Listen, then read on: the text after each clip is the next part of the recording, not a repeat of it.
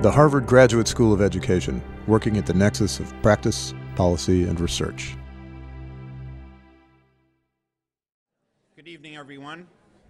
My name is Jim Honan, a member of the faculty here at the Harvard Graduate School of Education, and I'm delighted to welcome you to tonight's Ask With Forum presentation. The Ask With Forum is a series of public lectures here at the Harvard Graduate School of Education, and the forum showcases various leaders in the field of education with the hopes of sharing new knowledge, generating good conversation, and offering insight in some of the highest priority issues facing education today. For further information on other Ask With Forum presentations, please feel free to visit the Harvard Graduate School of Education website, and you'll see a list of our additional presentations to follow.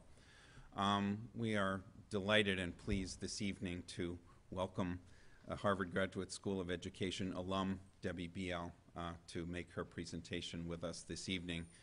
This particular year is also very special because Debbie is a distinguished visiting fellow here at the Harvard Graduate School of Education, and she has been speaking to various classes and student groups, including, I'm told, a couple of groups today, and my class a couple of weeks ago. And so in this role, she's been sharing her expertise and wisdom with a large number of our faculty and students here at the Graduate School of Education. As you well know, Debbie is founder and president of the Posse Foundation, and if you have followed the history of Debbie's work, a very simple idea, a powerful idea that turned out to be a very widespread and very popular college access program, and it was just wonderful for those of us who knew Debbie as a student to watch her work develop over the years in this work. Since its first cohort, the Posse Foundation has sent more than 3,000 scholars to top-tier colleges and universities, and these institutions have awarded these students over $334 million in scholarships. Debbie, in 2007, received the MacArthur Foundation Genius Award, recognizing her work in this field. And last March, the Posse Foundation was one of only 10 organizations named by President Obama to receive a portion of his Nobel Peace Prize award money, and that was awarded to the Posse Foundation. So we are just delighted to both welcome Debbie back, but also welcoming her this year to be with us in this work. The title of her talk tonight is The Politics of Race and Class in Higher Education. Please join me in welcoming Debbie Bial.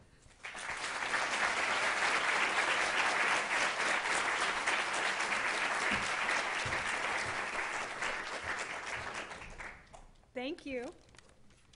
Okay, I'm turning this on. Hi. Better? Can you hear me?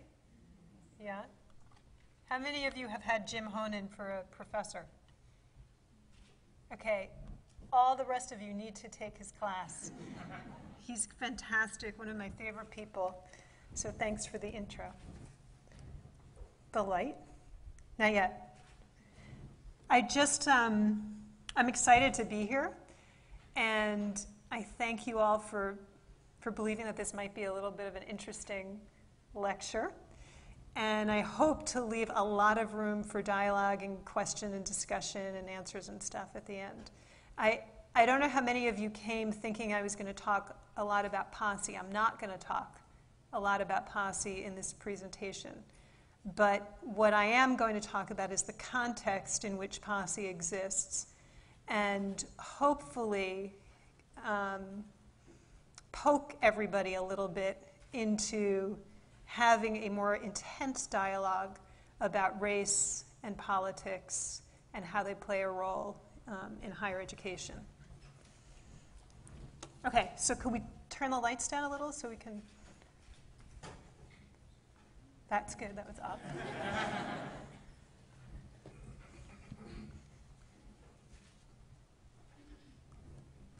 What is SMART?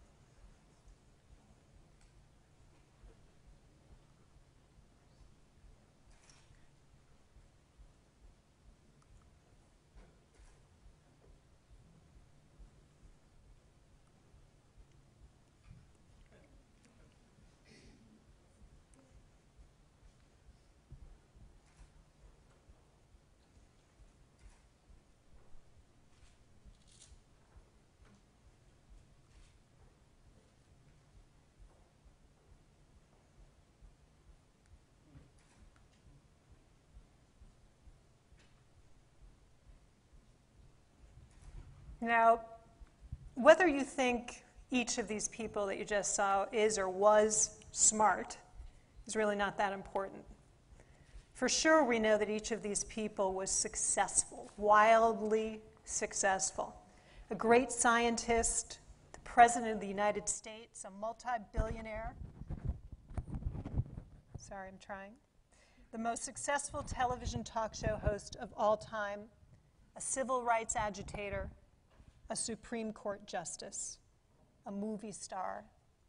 We think smart connects to success. And this country pretty much believes that the way to success is through its educational system. And you have to be smart to get into the best schools, right? So here's what I'd like to present over the next few minutes. There are so many people who are smart, who have the ability to learn and understand, but who don't show up through the measures that we currently rely so heavily on to screen for college admission, especially at the most selective colleges and universities in this country, which we all know often best position their graduates for leadership positions in the workforce. Because so many of these people who don't show up are disproportionately Black or Latino or poor, we need to take a hard look at our assessment and evaluation processes and at the responsibility that these institutions of higher education have to society. If we don't, we risk perpetuating a class system based on race. We all realize that a great education can be invaluable, and there are some schools that clearly are outstanding, right? Exeter, Stuyvesant, Roxbury Latin School at the secondary level, and then, at the higher ed level, Harvard, and some of these other schools are also good. But the politics of race and class come into play when we ask the following question. Who deserves to go to these schools? Who deserves it?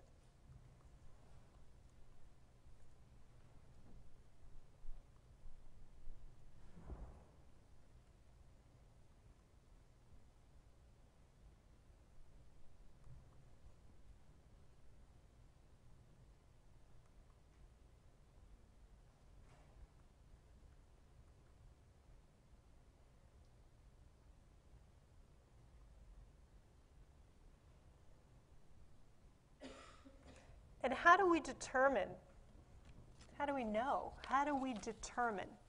who deserves to go to these schools? Well, because not everyone can attend, right? There's a limited number of slots at the best schools. We have developed a system to identify those students who should be admitted. We want to match students with the schools that fit their capabilities. So, we live in what we call a meritocracy, and those who earn the highest marks, those who achieve at the highest levels, are those who deserve to be admitted to the top institutions of education. And it also embodies the idea that without a system of evaluation, we might risk setting a student up for failure. So what do we rely on? We rely on grade point average, on high school ranking, and, of course, test scores. So I want to talk a little bit. Wow, what is that? You know what that's supposed to I don't know what that is. That is supposed to be the word merit.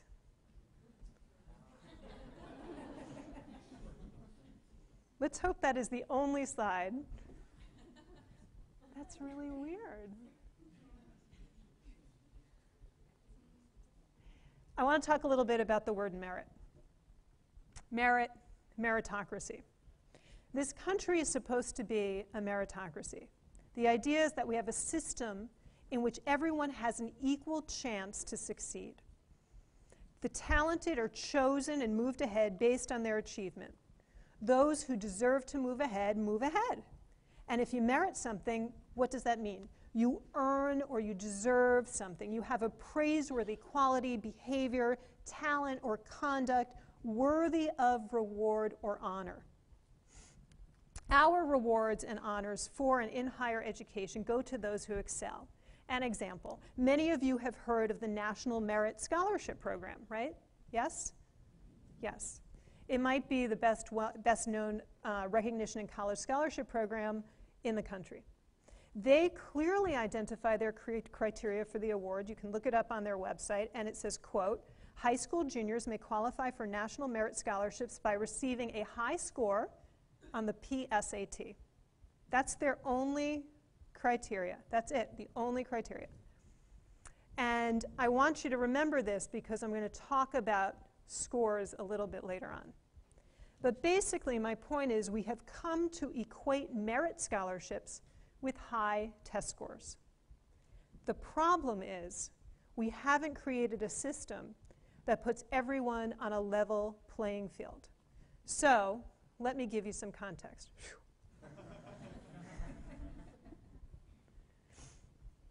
This shows you the percentage of Americans living below poverty level by race. And you can see the discrepancy. 23% of Hispanics live below the poverty level. 25% of blacks. 9% of whites. 12% of Asians. These are unemployment rates by race. And we know things are bad right now in this country. These numbers may not even really accurately reflect what's going on. But blacks and Latinos are unemployed at much higher rates than whites. And then you look at what's happening with high schools. Nationally, we graduate about 71% of our students from high school, but if you look at the biggest urban public school systems, 53% of our students are graduating. And when you look at Detroit and Cleveland and Indianapolis as examples, it's beyond pathetic. And when you think about who is in those public school systems, right? In Indianapolis, it's 55% black, 16% Hispanic, and 84% of the students in that school system get free or reduced lunch. In Cleveland, 70% of their student body is black. I know this sounds really weird, but this is the statistic. 100% are low income. In Detroit, 88% of their student body is black. 77% are low income. So while it may seem obvious, and I think for the people in this room, you probably understand this already, schools with a majority population of students from poor backgrounds have much, much, much lower college-going rates than schools with students from a majority of wealthier backgrounds. So let's look at higher ed. Current demographics in this country, you know them, 65% white, 15% Hispanic, 14% black, 5% Asian. But we project the population to change by 2050, where whites will no longer, non-Hispanic whites will no longer be the majority. And we all know the fastest growing population is the Latino population in the United States. But when you look at who's getting the four-year degrees, it's majority white students. This has tremendous ramifications. I know this might be hard to look at. I'm going to just spend a minute on this slide. This shows enrollment rates for Hispanic, black, and white students. It's an interesting slide because it tells you that still today, after 30 years, blacks and Latinos are still going to college at much lower rates than white students. But there's one point on the chart. Do you see it? Where the three lines come together? Yes, in the late 70s. And do you know what was happening then? Why that was? What? You're saying all the right things. I just. Schools were, I think, integrated at higher rates at that point. But why? Why were the GI Bill? What else? right, affirmative action had kicked in, right? We had this big civil rights movement in this country, and affirmative action policies were kicking in. We had the Pell Grant happen then. All of these things converged, and guess what? I mean, it gives me chills. We had everyone going to college at the same rate. It has never happened again. We blew it. We blew that. And the backlash to affirmative action, the rising cost of college, all these things converged, and we can't seem to get it together. This shows you who's graduating from college. And for a long time, this country has been just talking about blacks. They brought in Latinos and whites. It used to just be black and white, but they started collecting data on Asian students. That's great. We often leave Asian students out of the dialogue. But you can see here that there are radical differences, radical gaps in graduation rates for blacks and Latino students at the bottom and whites and Asian students at the top. We're just nowhere near equity. So compounding this issue, remember we're looking at poverty, we're looking at school systems and who's dominant, right, is the cost of college. It has become this insanely expensive proposition.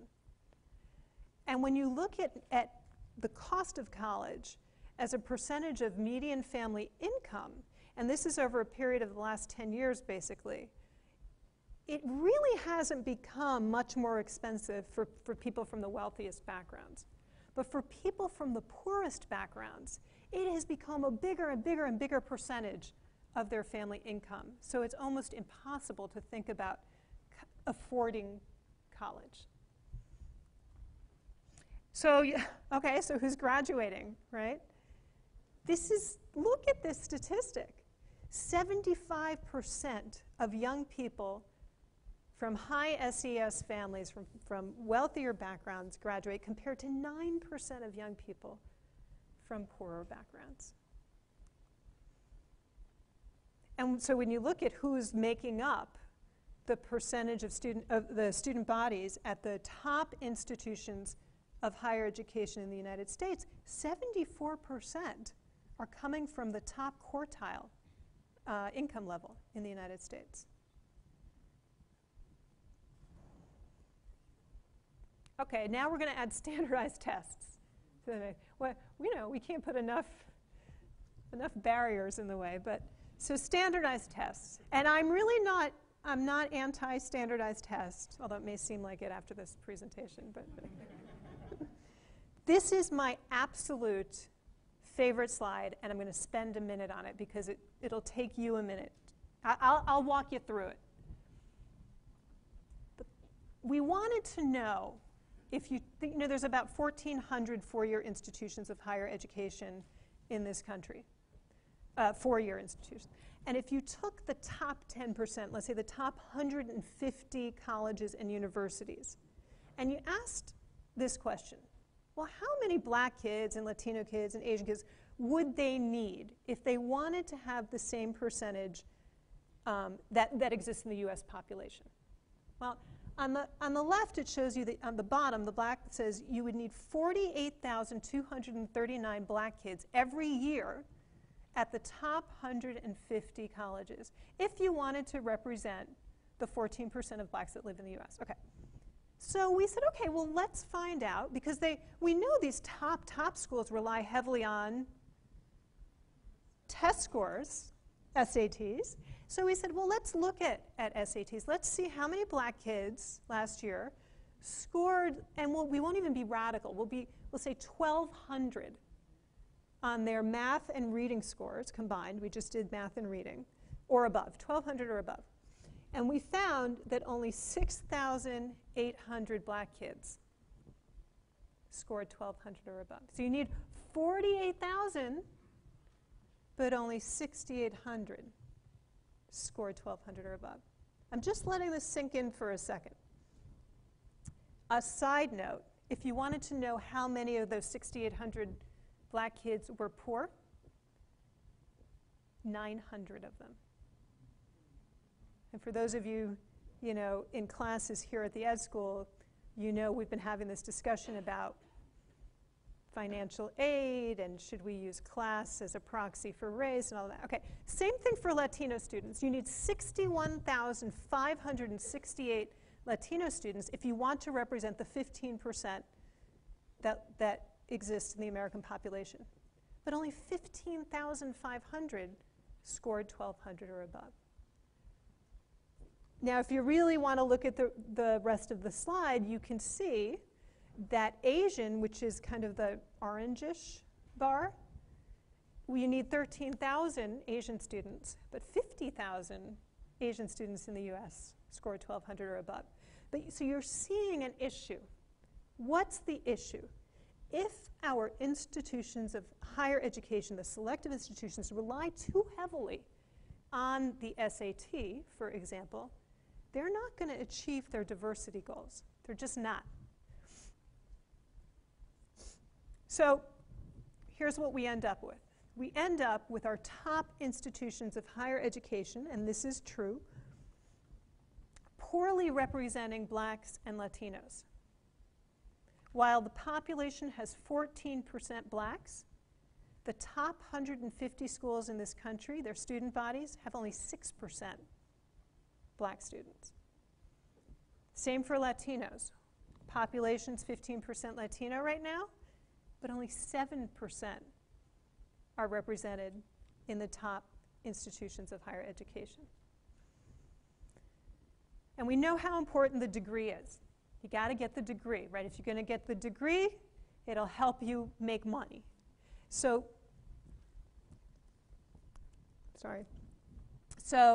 we know that when you have less than a high school education, your median income will be $24,000. All the way up to a professional degree where your median income is $100,000. So we see how important a college degree is in determining your income level in the workforce. But where you go to college is also enormously important in determining who has access to the top jobs. The industry-leading companies and organizations in the United States, think Goldman Sachs, right? Recruit from, for the most part, the top colleges and universities in the country. And because whites are overrepresented at the most selective colleges, we now end up with very little diversity in the pool of candidates for the top jobs. It's amazing if you go company by company by company by company and you look at the top 10 to 15 executives at the Fortune 500 companies. I'll show you some stats in a minute. It is amazing that it's 2010 and everybody's white. So, managers and professionals are still overrepresented by whites. I thought you might be interested in seeing what your state legislators look like, or your United States senators.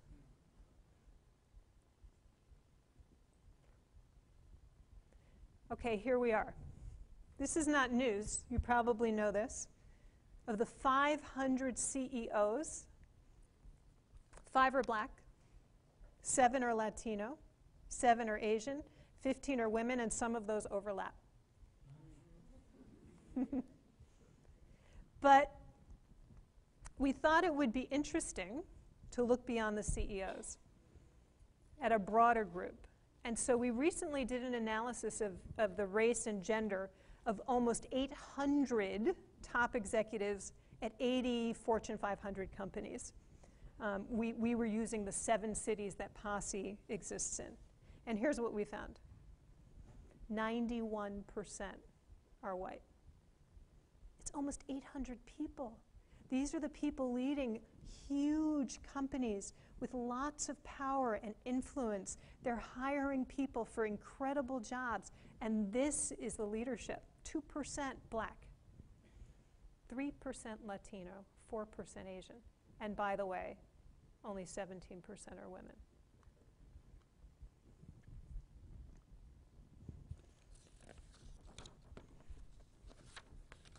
I'm going to stop showing you slides.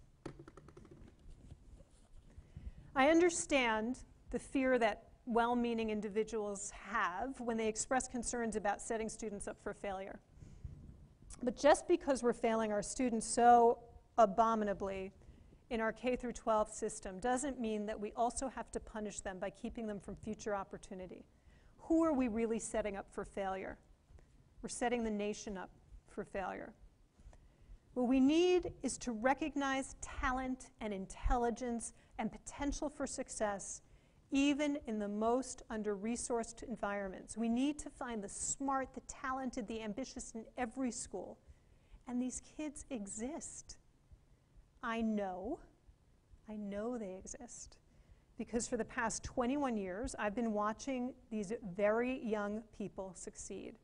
In fact, more than 3,000 students have come through the Posse Foundation, all of them from major urban public school systems, 80% of them Black and Latino, 80% of them from high-need backgrounds. They're graduating at a rate of 90%, and they're going on to become leaders in the workforce. And if you think that it's just 3,000 kids, we had 12,000 nominations this year for Posse. 12,000 nominations from people who believe in these young people.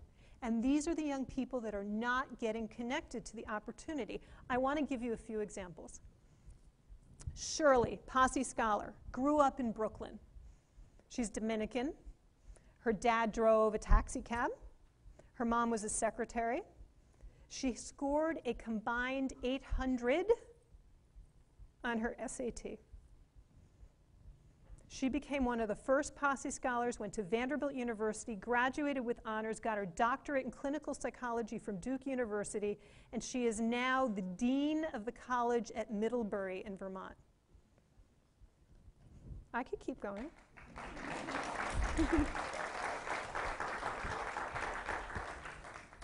Regina, I'm not giving last names, scored 930 on her SAT combined. She's from South Central LA. She went to UW-Madison. She just finished her master's degree in education at Berkeley. Jamal got 910 on his SAT. He went to Vanderbilt University, got his degree at Harvard Divinity School, and he's running for public office in New York. Duran got 1,000 on his SAT. He attended high school in the Bronx. He went to Wheaton College. He's getting his master's at Cambridge University in England. He won a Fulbright, a Davis, a Marshall, and he was a Rhodes finalist twice. I know! Last one, Carlos got an 890 on his SAT. Graduated with honors also from Vanderbilt, worked for Lehman, worked for Bloomberg for 5 years, saved up money. Now he's an entrepreneur. He opened a successful tapas bar on the Upper West Side in Manhattan. How cool is that? Are they exceptions? I know, people sometimes, well, they're exceptions. They're not exceptions.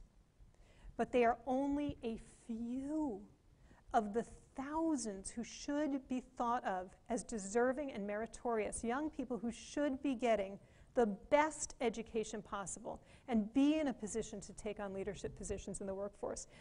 Let me acknowledge, there are initiatives underway to close the gaps, right? The gaps in SAT, the gaps in college going rates. There are community-based organizations, there are dedicated institutions of higher education who've developed programs to help ensure that we build more diversity in our college and university student bodies. But too often, they define themselves by the deficiencies of the populations with which they work. What do I mean? They're at-risk programs. They're poor kids programs. They're minority programs. They look for alternative programs to compensate for the gap in enrollment rates for students from underrepresented backgrounds and majority students.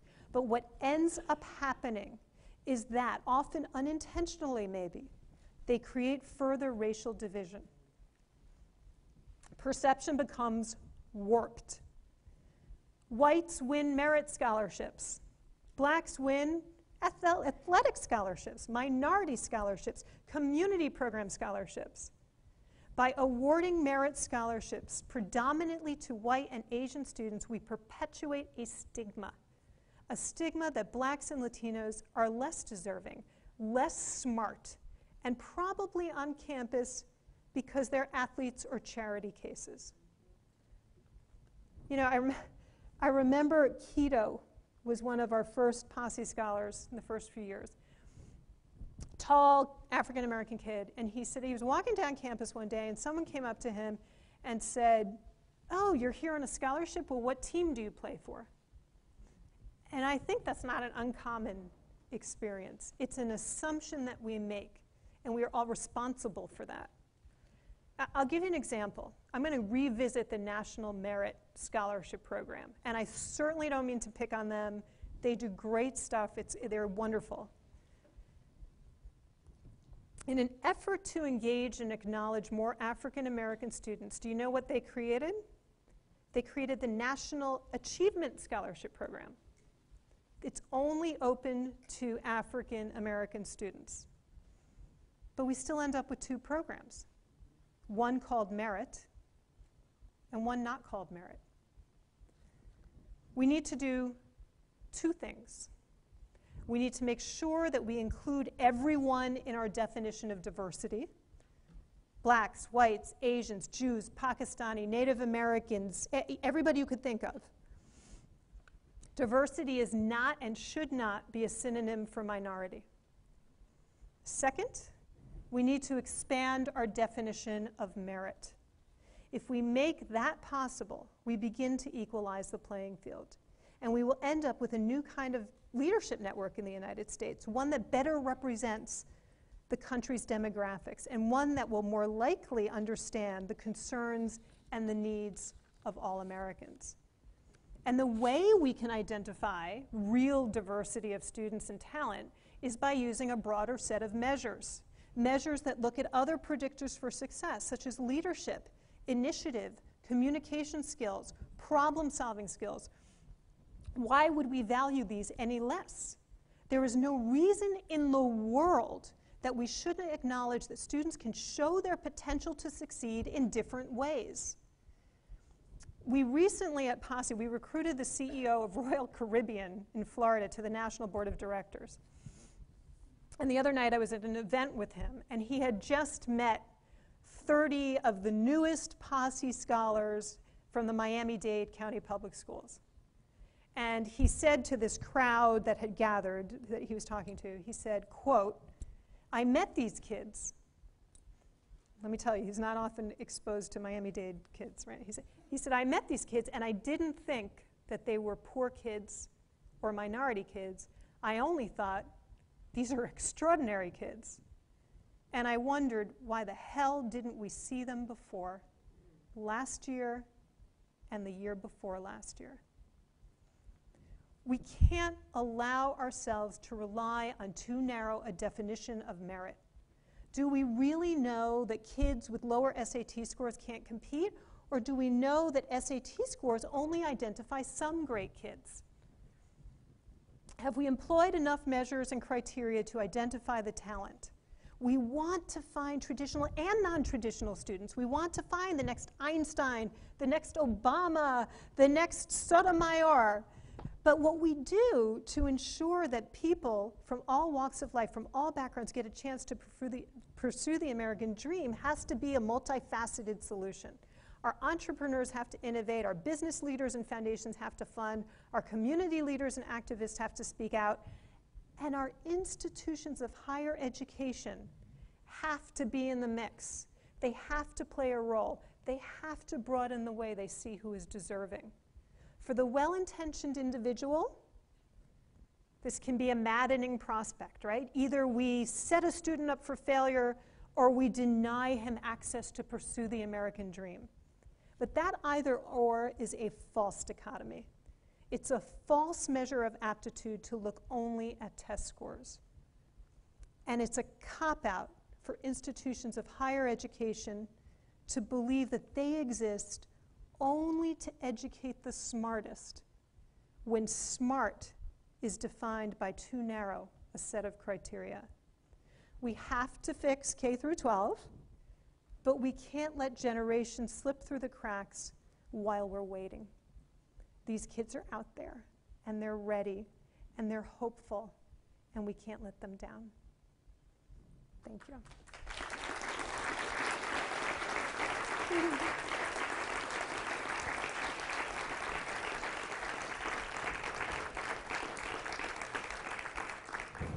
Can we put lights on?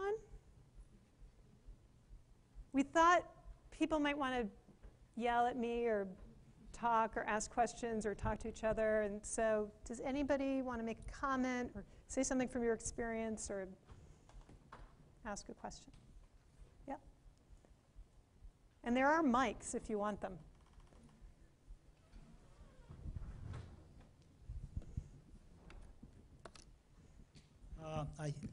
I think there is like a way out of this entire mess that you've been addressing. And we have some experience with it. And it's not all that radical anymore. And the idea is that you take public schools, particularly in inner cities, but even elsewhere, and you simply adopt charter schools in place of public schools. They're publicly funded, they're privately operated, and with some exceptions, by and large, they just do very well. And they beat most public schools, hands down, particularly where they've been tried in inner cities. That's one thing. The other thing is maybe simply extending publicly funded education from the 12th grade to the 16th. The cutoff at 12 is just something historical. There's no particular reason for it at all. And I don't buy them, we don't have the money argument. We have money for whatever we want to do. If we really want to do it, we find it, even if it means going into trillion-dollar deficits. But those are some of the things that occur to me. Can you say your name and who, just so people know who Yeah, Marvin Brams. I'm at the Divinity School. Okay, thank you. Yeah. And are there Posse scholars in here that want to help? Oh my God, look at all the Posse scholars. Yay!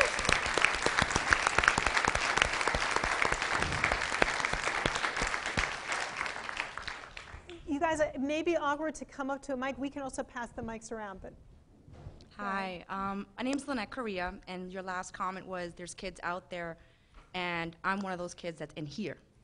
I didn't have the fortune of being a Posse scholar, but what I will say is that on both sides of my family, they had my great-grandparents, my grandparents had less than a 5th grade education.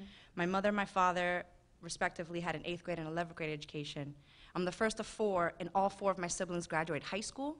2 of us went to college. 1 of us is in a master's program right now, and I myself, I'm a serial social entrepreneur, and I employ others.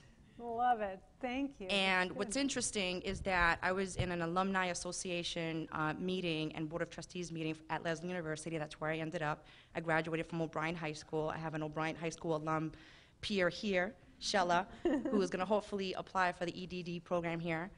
And what was interesting, they asked us, what has kept you connected to the Leslie University campus?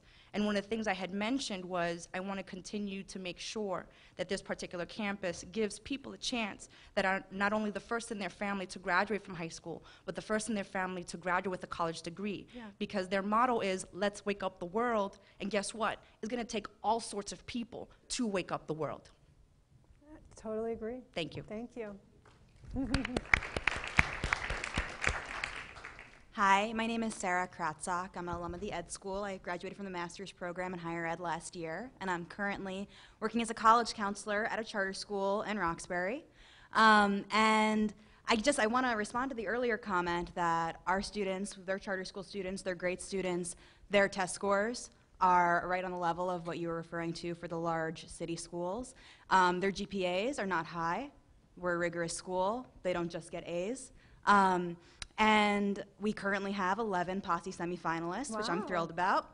But for those students who do not continue on, and for the rest of my students who are great students, I guess I'm wondering if you have any other ideas. I look at SAT optional colleges for them. I look at a variety of other things. They're involved in all sorts of enrichment programs, which is great.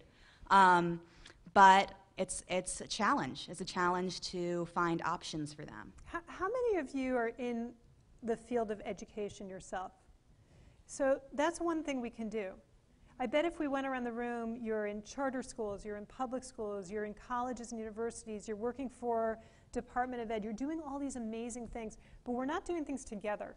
And we often compete for resources, so we sometimes are wary of that. But one thing we can do that would be really powerful, and we don't do it, and I say the same thing to college presidents, is we don't make our voice loud. Why aren't we writing joint op-eds to the local newspapers or to the national newspapers? Why aren't we writing papers and publishing them, putting some resources together and doing public service announcements? That's one thing we can do because we live in our little silos, and it couldn't be more important. Hi. Hey, I'm Mark Sterling. I'm a Posse scholar at BU. Where are you from? I'm from Atlanta, Georgia. I don't speak that much, so if I sound a little nervous, because I am. I had more like a question for you. I was a little confused by some of the slides you had, and one of the things that I saw was, well, when I got Posse scholarship, and I got it in December, and I was really excited, and I told people, you know, I got a full ride to BU. I was really excited, and they were like, oh, so you got another minority scholarship. And I explained to them, no, it's a leadership scholarship showing like I actually did really well on my SATs and I had really good grades, but they also show like the rest of the things that I'd done. Like I've done a lot of cellist and a lot of other things, and they saw that and they were like, oh, well, you know, that's how I got a scholarship. They're like, oh, it must still be a minority thing, don't worry about it. And like, oh, I was expecting that, like, wow, that's strange to me. But look, they told me, like, Mark, well, look, how many minority students are in your posse? How many minority students are in other posses? I started looking at myself. It seems to me like the definition of merit is focused mainly towards white students, I guess. And when you say you want to expand the definition of merit, I'm not sure how necessary that is, because you say you get a merit scholarship.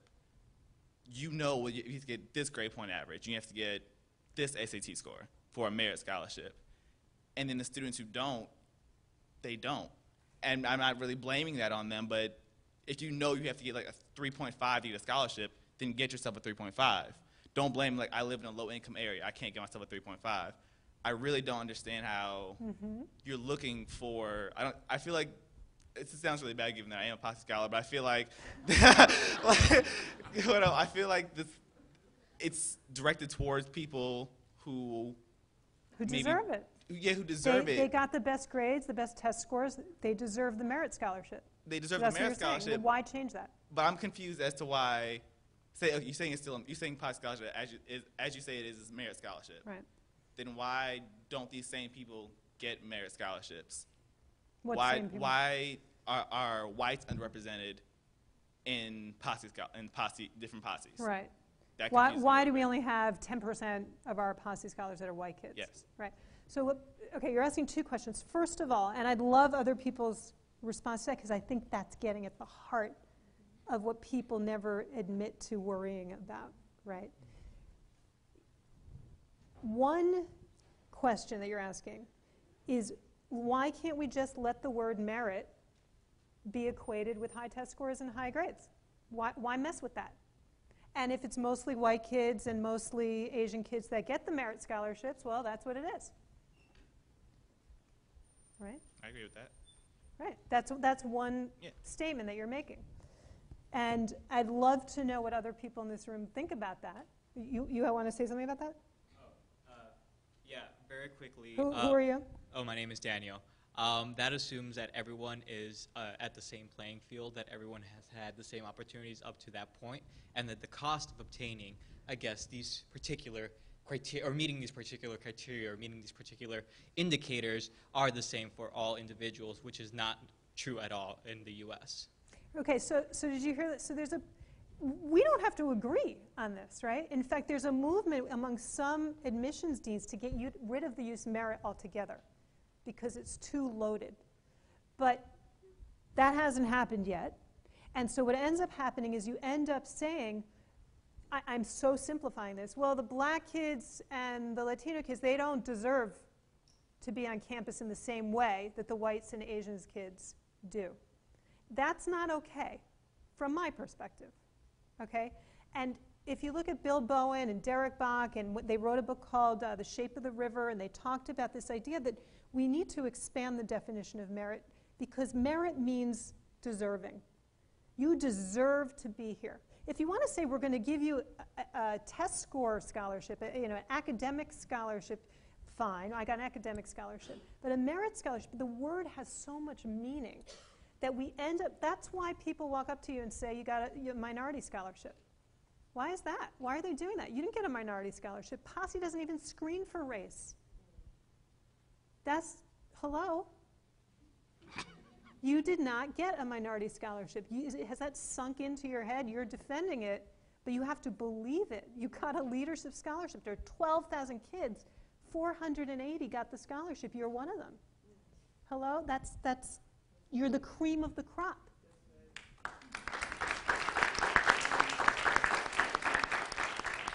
But we have to keep saying that because too many people assume otherwise. The reason there's only 10% Asian kids or white kids in Posse is because where are we recruiting from? We're recruiting from big urban public schools, which is where we need to do a lot of our work. But we're not screening for race. Are you back? You're back. No, I actually had a question. So you spoke briefly, and I really enjoyed your presentation, on how America's definition of merit is very myopic. I'm wondering what indicators then we can use to expand this definition, and what empirical research we can provide to maybe college admissions officers or employers to prove that these indicators actually do imply that someone is worthy of. Yeah, we definitely need research. We do. But there's just so that we can satisfy skeptics. But there's Bill Sedlicek and Sternberg. There's stuff we've done here at Harvard with Gary Orfield and Derek Bach. There's Bill Bowen stuff. And all of that supports the idea that you can use multiple measures to identify talent. What could they be? Yeah, that's sort of my question. Are there any Honestly, emerging yes. indicators? Yes. The reason I'm not answering right away is because I want you to, Posse kids, what are they? They're leadership and initiative. They're a whole bunch, go ahead, you want to just throw some out? That their leadership, they're being able to see an issue and analyze it and think about that, being able to be a community member and support your other Posse members and care for them and see the greater goal. They're, like, just in the Posse interview, there are different measures of talking to people, communicating, and looking at an issue and trying to figure it out or trying to discuss it that Right. they use as a model.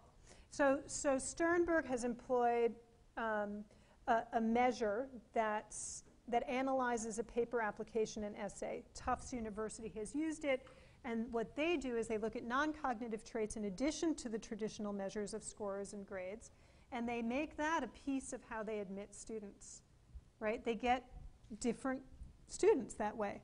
Posse uses something called the dynamic assessment process. We put students in a dynamic setting. We watch them as they interact in groups, and the things we look for are the things you would look for if you were hiring somebody for a leadership track position when these kids are only 17 years old. So they're not afraid to line up here and talk in front of people they don't know. They're not afraid to sit in the front of the class and raise their hand. Are they going to succeed? At 90%. If you remember all those slides in the beginning, they had all sorts of non-traditional genius. Miles Davis? You think that I don't know, maybe he would get a perfect SAT score. He might have, but maybe he didn't. We need to be able to recognize that talent. Marilyn Monroe, a lot of people think she's the ditziest person in the world, but you could read her bio and some people think she was really smart. She married Arthur Miller. Had it, I know that doesn't mean, but She had an IQ of 147. did she? Wow. So we don't know. We can't base what we believe to be deserving on one measure. I don't know. Should we alternate? Yeah. Yeah, there are a lot of aspiring education entrepreneurs throughout the entire Huxley campus. Right. And one of the amazing things about Posse is not only that you all have identified this issue in this way and quantified it in this way, but it's the approach with all the stakeholders who it creates this amazing win-win that everybody seems to be really, really satisfied with. And especially when you are going to colleges and universities that you partner with and sort of putting this information in their faces and saying, Yeah. this is what you're not doing. I'm wondering if you can talk a little bit about how not only you identify the problem, but you're thinking around crafting the model so that everybody won, and how that might have implications for other people who are thinking about say who different you ventures. are and what you do, just so people know. My name is Anthony Jewett. I'm a member of the EDLD cohort here at Huxley. All my EDLDers. Such a good, that's congratulations. You're making a really important point, which is how do you build collaborative movements, right? How do you build joint ventures, private-public ventures? How do you get business involved and make everybody a partner? It's so important. And we play the rules of the hierarchical system we live in. So it sounds bad, but when we want a university to sign on, only the president can make the decision. We will only talk to the board of trustees. We need buy-in from the top. We need the symbolic leadership. And once we get that, we need every constituent group on campus engaged, but we need that first. And you put pressure, but you also bring them in as a partner when you say, Chancellor of Cal, will you do this? And if you do it, you got to bring everybody on board. It's a huge difference. So, I mean, I don't know if that's answering your question, but it's so important to build those collaborative relationships. Hi. Hi, my name is Vanya Pantic. I'm a BU Posse 2 scholar. And from Atlanta. So first of all, I wanted to thank you for creating this amazing program, because if it weren't for the program, I couldn't have probably gone to one of the schools that was my top choice for mostly financial reasons. I came to the US as a refugee from Bosnia, so we sort of fell into that awkward category of, not doing financially well but working extraordinarily hard, and I come from a single parent household, so all of those factors made it very difficult, but at the same time it was amazing to have a group of people recognize the work that my mom had been doing and the work that I had been doing to get here. And I just wanted to thank you for that and ask you what you thought about, because a lot of these statistics rely greatly on race. So they divide categories into something that I see as sort of strange, because it's white and black, and then it's Asian and Hispanic. But I see Hispanic and Asian, and we've had these conversations multiple times on BU's campus, as more of a cultural association. And at our cultural center on BU's campus, which is where I've met a lot of amazing friends and where I actually tend to hang out between classes, we've had this conversation because we don't see, most of us anyway, black, for example. Is a Haitian person considered black because they're Caribbean? Totally. Is a Nigerian person here considered Yes. black because they're African? Am I considered white? I came from Bosnia. And those I think that these sorts of things, like the census, for example, in France, on the census you can't even ask for race. So it's not even considered in things like schools, yet you see a lot more diversity and a lot more integration of these various cultures, and it's not so much about race. Yes. So your pictures up there, what about the Middle Eastern population? Yeah. They are not represented, they are not acknowledged well enough. At our very own university, the Admissions Diversity Board reaches out to the Black and Hispanic communities. What about your Pakistani community? What about your Middle Easterns? And I mean, yes, these statistics show a great deal of division between these races, but ultimately I believe it comes down to culture and ethnicity, and that's what people identify themselves with more so than their race, which is a broad category that simply puts people in a group. And we continue to do that in this country, don't we? So what can we do to... What can we do? No, you're totally Don't you right. think that admissions boards should be looking more at those things, if anything? Well, it's ridiculous. If you look at, we had a slide that we took out that was the Asian students. There were like 5 million different categories of Asian students, right? Japanese and Chinese and Thai and Korean, and they all have, if you start to really break it down like that, different graduation rates. Same thing with the black students, same thing with Latino. Are they Latino, are they Hispanic, are they Cuban, are they Puerto Rican, are they Dominican? Where are they from? So we have to constantly say what you just said and act on that. The data is important because it tells us a story. And we can't ignore that because we need to use it. We need to use it as a lever. And we need to, but we can't leave that piece of it out. We need to use that as part of our argument. I love what you said. And do what you're doing. Yeah. Hi, I'm Jason Rafferty. I'm a master's student here and also a doctoral student at the medical school. I was wondering, looking at the... So typical. Going back to the slide you had where you pointed out the 1970s and how all races were overlapped. You know, it struck me because you mentioned that it seemed like everyone was in higher education, but I would argue that everyone wasn't because the rates kept going up. And I'm wondering how much, well, I agree with you, this is a problem. I didn't say everyone was in higher education. I said they were going to college at the same rate. Well, that's what I'm getting at. I'm wondering how much, I agree with you there's a problem in selection and recruitment, but I'm wondering how much of it is also a problem in terms of space. Why should we be limiting our talent? Should we be redistributing some of our resources from recruitment and selection into expanding the number of spots we have available for the number of talented people that we have? So say more about that. In what way might we do that? Creating more seats in college, creating more, I mean, in the medical profession, for example, in the next 5 to 10 years, I think we're projecting like 5 medical schools opening, which might be 1,000 more doctors. But that's not going to solve problems with primary care. That's not going to create huge shifts in terms of ethnic diversity, that in and of itself. I think that, you know, do we need to expand more? Yeah, make college more available to more people. Exactly. And really my talk was focused on the elite schools. So it's a really, and if you could press the button, would you get rid of a hierarchy in the education system? I'm not saying you have to answer, I'm just asking. It's, I'm just assuming you don't need an answer to that. Because there's no answer, right?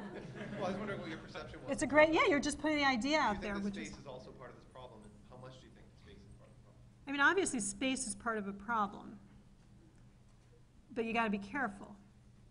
You need 58,000 black kids, less than 7,000 score 1,200 on the SAT. Do you say, well, we don't have space for those kids? Do you say we don't have space for kids that didn't score as well? Do you think we're taking slots away from more deserving white kids who scored better? Well, I think that's what I'm getting at, is rather than taking spots away, do we need just to create more spots? Exactly. Right. Just hire more teachers and build bigger classrooms. And I don't have an answer. That's it's a question. Okay. All right. Hi, my name is Aretha. I'm also a Posse scholar, BU Posse 2 from Atlanta. I came just from so dominate. No, I came from an inner city school in Atlanta, 99% black. Came here, and what I realized is it's not only the student population that characterizes, the Posse scholarship as one of minorities, but it's also the administration, the trustees, and I bet you even the president views this as his way to gain more minorities on campus. So one of the biggest problems that we have to face as students, as Posse scholars, is how do we can change, we're not just, that minority students on campus, because we have, students who are not minorities, we have them on campus. But there's that perception. There's that perception, and we're working, as a group to change that perception that, we're a dynamic group, and we're working hard, that, that we should be judged by the merit of our character and not just because we're a minority, So it's, we give you one of the problem is, We give you the hard work. We do. We have the hardest job, because walking down the street, it's like, are you you came here on a minority scholarship, you don't deserve to be here, but it's like, we're busting our butts, to do the best we can, and especially at BU when it's really hard, it's really competitive, and we're working, I would say 3 times as hard as any of the other students to prove our worth and show that we're, we're just as good, right? Right. Yeah. So.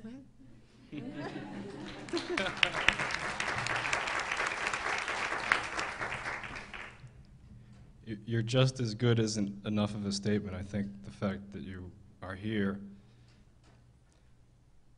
you're better. And I teach advanced placement statistics at an independent school in the North Shore. And we talk a lot about outliers in that class. And as Malcolm Gladwell said, these kids are outliers in the truest statistical sense of the term. It doesn't take a lot of data to recognize that. All the stuff that you've shown us tonight, they are outliers. And I guess my question to you has to do with the slide you put up with the Phillips Exeter insignia, Roxbury Latin, the elite independent schools in the country. Places that politicians, economically elite, socially, culturally elite, send their kids to. The Obamas moved to Washington, and they probably spent about 3 minutes before they decided they were going to send their kids to Sidwell and not DC public schools. And I voted for the president. I'm going to do it again. I love the Obamas. But they spent probably about 2.5 minutes before they decided to send their kids to Sidwell, right? The president is a graduate of Punahou School. Our governor is a graduate of Milton Academy. And it's no secret that these schools are up to something that's working for Posse kids, for ABC kids, and others.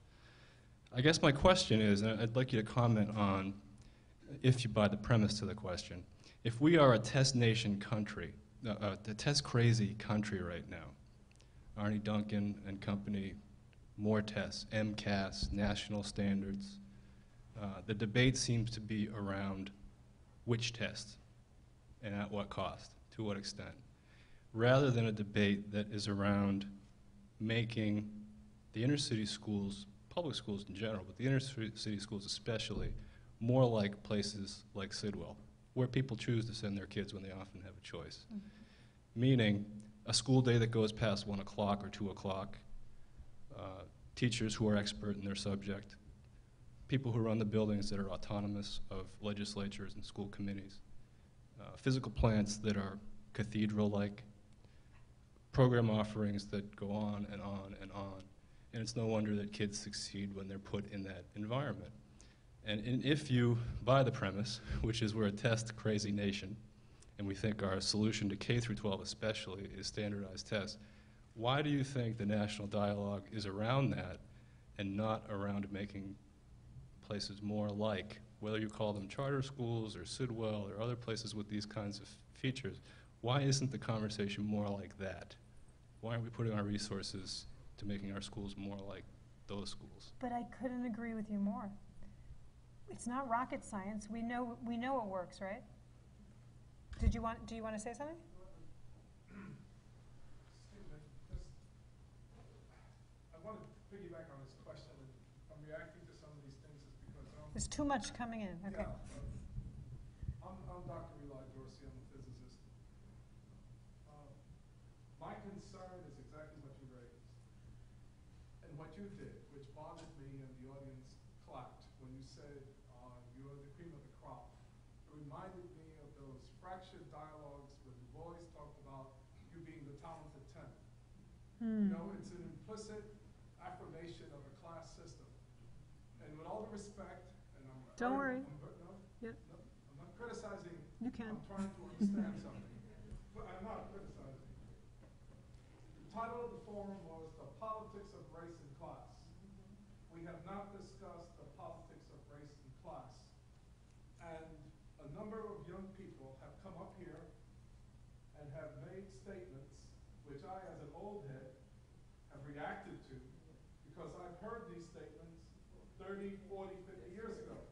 And I'm very concerned about them being in the same intellectual trap that we were in 30 and 40 years ago. So if you could spend a few moments, because you have worked very hard and kudos to you. You deserve everything. No.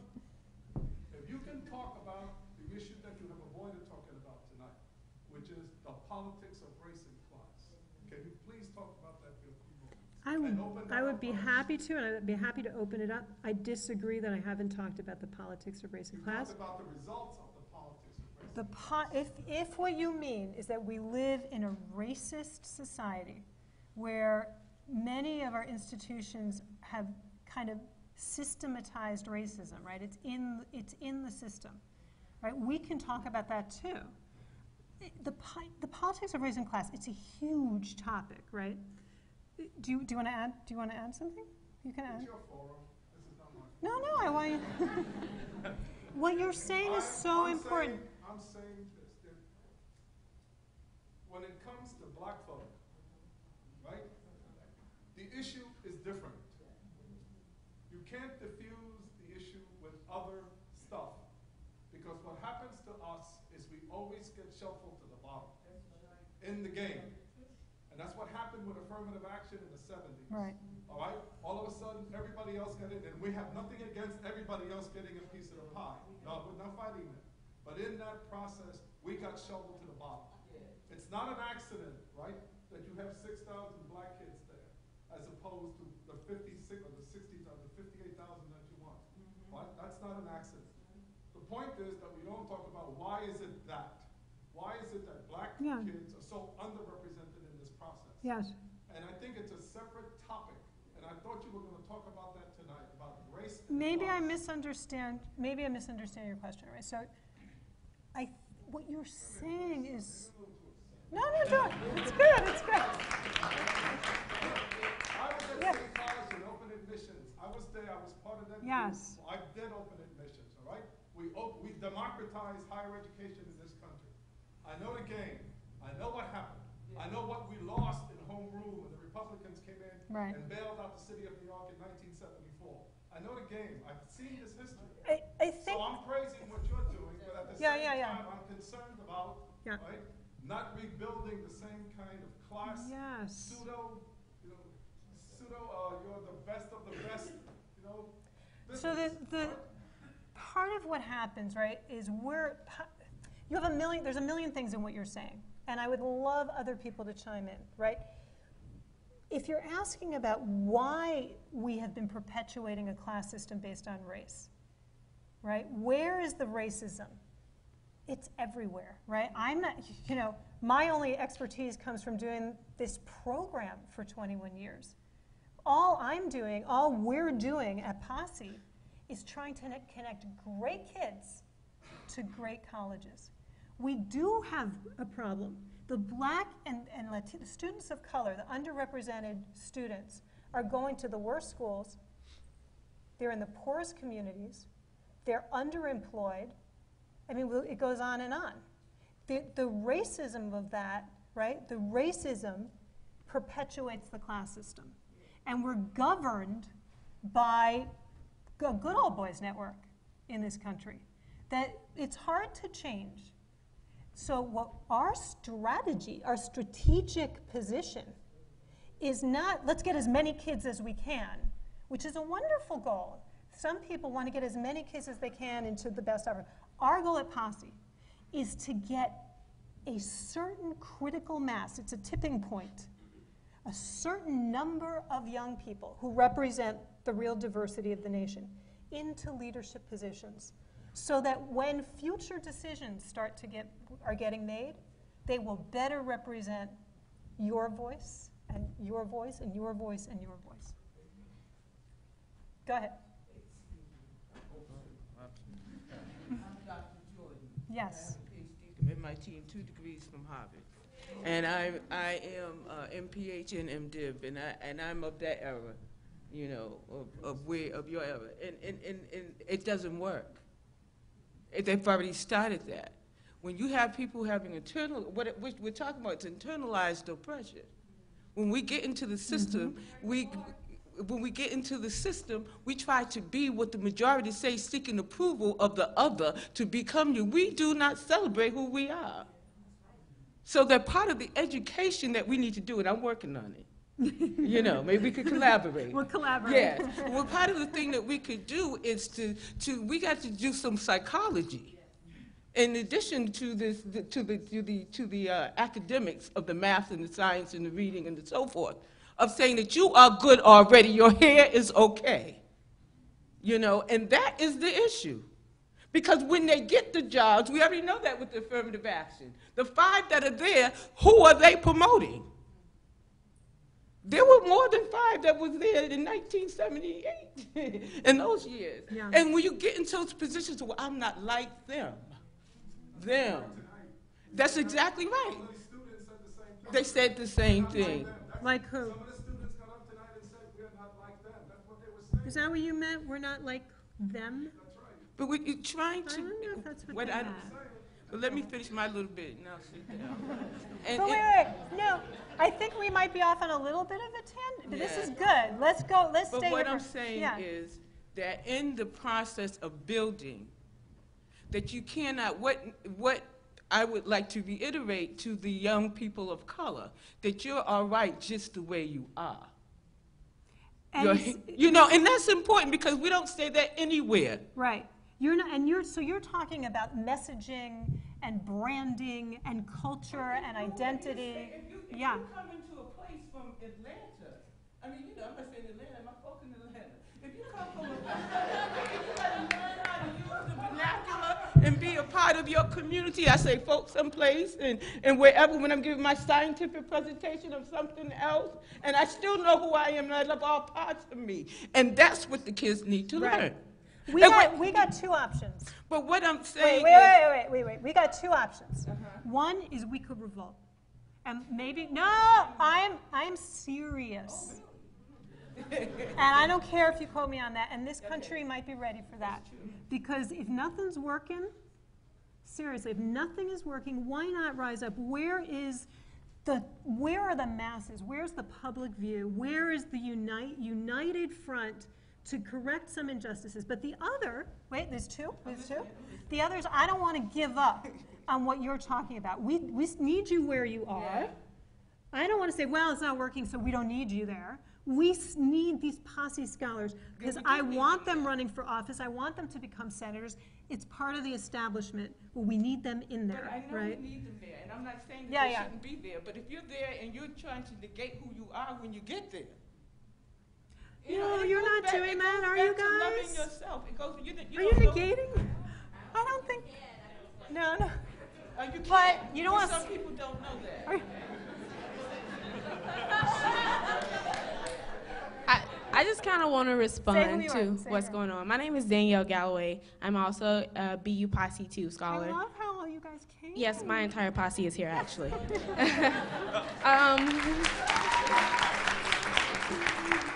Yes. My response is, and I don't want to get everybody's emotions riled up or whatever or make it any worse, but I don't compare myself to the students at BU or to any other race because I really don't see myself, I don't look in the mirror and say, well, I need to do better because I'm a black student. That's just not how I think of myself. I know that I deserve to be at BU, so I do my best and I work as hard as I can as a student at BU, not as a black student at BU, but just as a student. Correct. And I don't like when people feel like I need to compare myself to these other students to prove something. Why? Because my skin is a different color? I got here just the same way as you did. And being that I'm a Posse scholar means that admissions dig a little deeper to get to know who I was before they accepted me. Now, I was on CNN the year I graduated because I grew up homeless. And a lot of people told me all the time that I would never amount to anything, that I was going to end up homeless, and that's all that I deserved. And my thing was, for me, I had a lot of teachers who believed in me and just let me know that you deserve to be at the best school, to have the best, to have these opportunities presented to you just as anybody else, not because you're black, not because you come from a lower class, just because you work hard and you tried. Right. And so when I hear people say stuff like, you know, you got this scholarship because you're black or because, you know, they needed to represent black students on campus, I really ignore it because I know in my spirit that I wouldn't be here if I didn't deserve to be here. That's exactly right. And that's what Posse is. Thank you. Yeah. So just to respond to what I'm hearing, I don't think that it's for us to sit there and question who we are or question what we're trying to be. It's really for us and ourselves personally to know already that it doesn't really matter what you look like. It really doesn't matter what the world see you as long as you realize what you see yourself as. Right. We have time for only a couple more. Okay. Thank you. Yeah. You're awesome. Hi, I'll try to keep this brief if I can remember what I was going to say. Okay, so I might be a little bit more critical. More critical? And the thing... And the thing that I'm going to be critical of is just the fact that we are all very complicit in this injustice. I mean, if you look around, we're all here.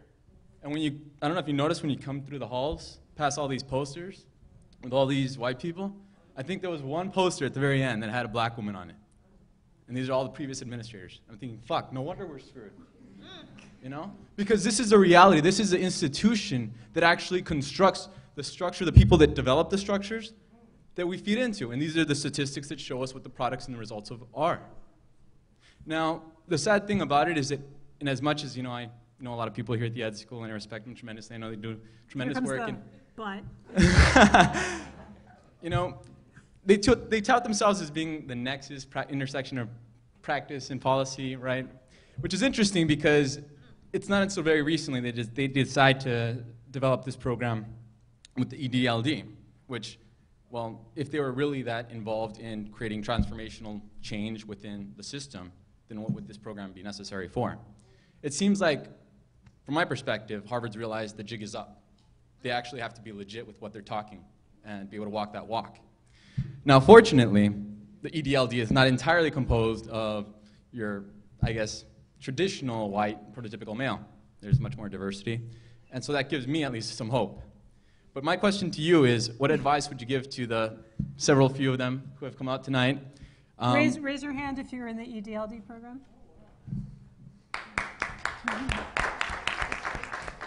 So what kind of advice would you give to them, the members of this select cohort, which if you're not familiar with the Ed.D, it's a program which intersects the business school with the Ed school as well as the KSG and gives them a kind of comprehensive background in policy, actually managerial experience and implementation with regards to actual educational background.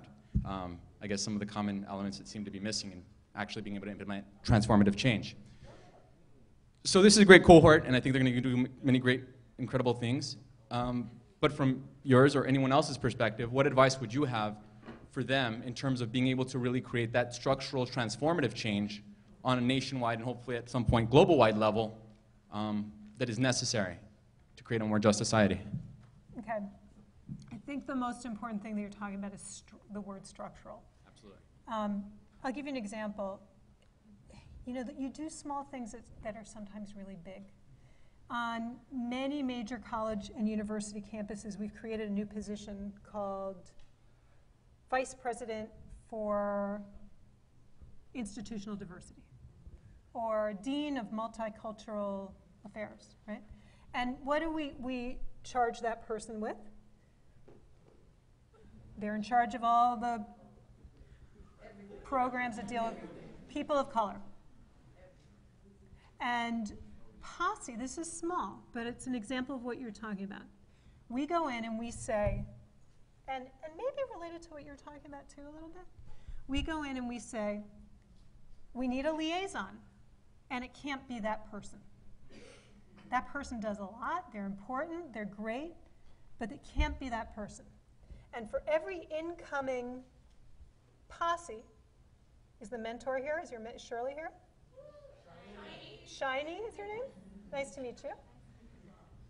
Are you a faculty member at BU? I'm actually a staff member. I'm the director of orientation. Okay, great. So for every mentor that gets assigned to a Posse, we say we want someone different on your campus. Physics professor, French literature professor, dean of student affairs, and every year it's someone different. Why do we do that? It's a structural strategy decision. We say we want the campus to own systemic change. And if everybody is involved in the dialogue, you begin to change the paradigm a little bit. I think the people that have been selected for the Ed.D program are God, so impressive. They could all give a speech like this up here, about, and we could all have lots of disagreement too. And but although I don't think we really do. But to me, if you can work on systemic change, structure that keeps something permanent, a change permanent, you're much better off than if you just change a stat or a number or create a position. We have time for one more question. Okay, sorry, we're going to take one more. I know everyone's going to want it. It's okay. I don't know if I really deserve to be the last one. I came up here mostly to respond to some of the Posse scholars. I'm sorry, my name is Eliza Edel McClelland. I'm in a master's program here. And I've been a DAP interviewer for the past 5 years. I've been a writing coach. And to hear that you don't think that you're necessarily have the merit to be at the top colleges. Did somebody say that? No, that you challenge what the definition of merit is. That you challenge the definition of what merit is and how they're seeing you as merititious. Meritorious. Meritorious. I'm at Harvard, okay. Make up words. And also the last Posse scholar, whose name I don't remember, spoke about something really great. Anyway, what? Yeah. Well, she spoke about being true to herself, but she also spoke about how much she went through to get the Posse scholarship. And I think it's important to remember that most of the kids at BU, if they had gone through the DAP process, wouldn't have gotten there. The DAP process is so hard. The DAP process sees you as a full person much more than a piece of paper application. So I'm just so impressed by all of you. So I want you to know that and hear that. And whether or not you're the best of the best, because I know we're challenging these definitions, it's important for you guys to all realize how impressive you are. And I've taught in independent schools and I've taught in public schools. And teaching with Posse has made me go back to teaching because I miss it. I miss working with these kids and they're so impressive. What I wanted to bring up though, as well as that, is you keep pointing to collaboration. And I think that's one of the things that I want to remember leaving here today. That Posse is based on collaboration. It's this group of 10, and they support each other and succeed together. And I think when you mentioned during your slideshow that people needed to collaborate in order to succeed, that happens K through 12, that happens at the higher ed, and I don't know how to make it happen everywhere, but I think that's what we need for all of us to succeed. ED/LD, maybe you guys can lead us there, but anyway. Very well. I don't want to take up more of your time. So. Look, thank you. Look, all of you, I want to thank those of you who were brave enough to say things that weren't being said, and I want to thank you for allowing me to spend all this time in front of you talking and babbling on. And if all this does is get us to talk more afterwards, then that's great, and I hope I get to come back. You guys are wonderful, and thanks for having me.